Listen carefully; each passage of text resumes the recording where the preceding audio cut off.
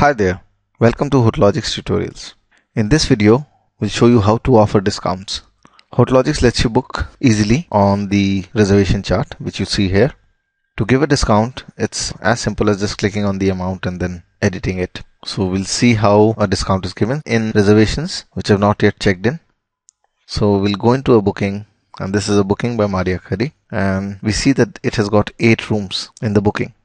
Different rooms may be having different rates. You can apply discounts to each of these rooms either by clicking on this amount individually. So a 351, I can make it 300, or we can give discount directly on the rate. This is 1704 and I can make it 1500. Similarly, I can give a discount here. I can make it around 400. So all rooms which has sample bed and breakfast would be edited. If I want to see details of this, I can just double click on it and I'll see that the discount of 1.48% has been applied.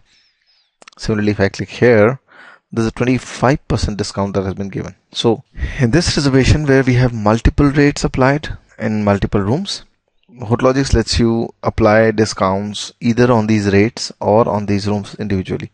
Or you could alternatively click on the room and open the reservation of that specific room and make the required changes. So in this one, I can just make it 300 and go back. So we have this set at 300.